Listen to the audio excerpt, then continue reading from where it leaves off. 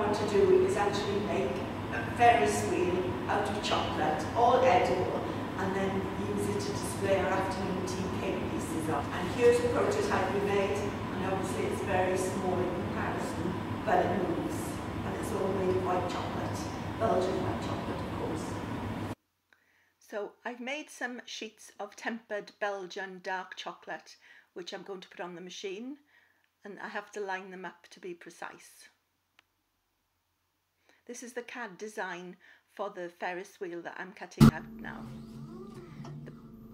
The machine actually cuts with a very fine water jet, and it gets a precision finish.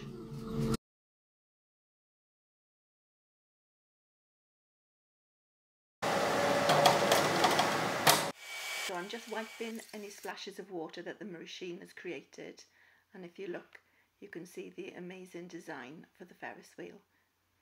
All the bits that are left we can use for decorations or additional pieces, and these are the carriages, and this is the side pieces of my Ferris wheel.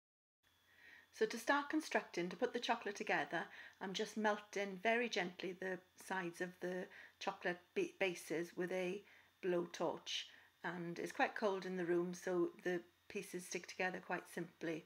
I'm then putting together the side panels onto the base plate, melting it again with a blowtorch, very, very gently I might add, and then that creates a very stable piece.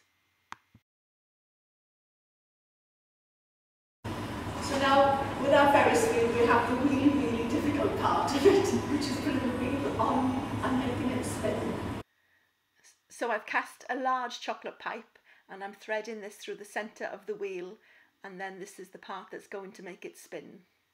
So the next stage then is to place the wheels at the right distance apart to be able to hang the carriages. So I have my I suppose you call them the dowels, the chocolate dowels that are going to hang the carriages, and I've measured how far apart they are, and now I'm going to actually use a little bit of chocolate to seal the main cog to the two outer Ferris wheels so that they can spin in unison.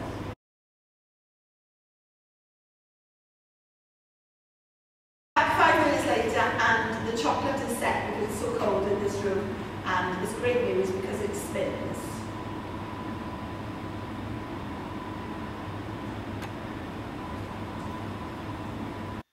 I've cast some chocolate dowels, and these are going to allow me to put the carriages onto the Ferris wheel. So the dowel goes through the outer wheel, and then through the carriage, and then into the inner wheel. But it's important that they're the right length.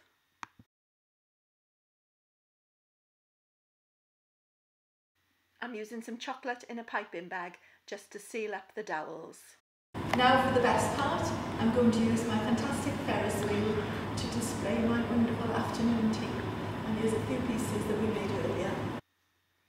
Our first piece, which is perfect for summer, is a peach Bellini, followed by a lovely strawberry entremont, which is layered strawberries and cream.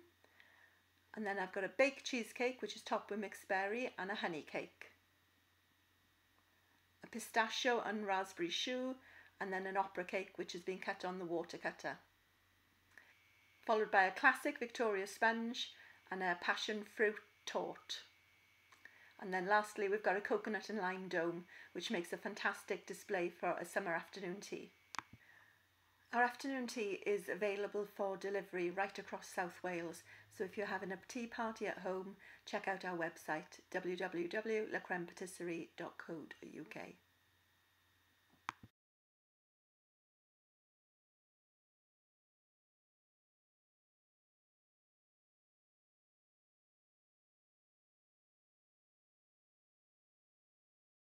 Check out lacremepatisserie.co.uk for all your cake needs, to see some examples of the products that we make and the chocolate sculptures that we've delivered.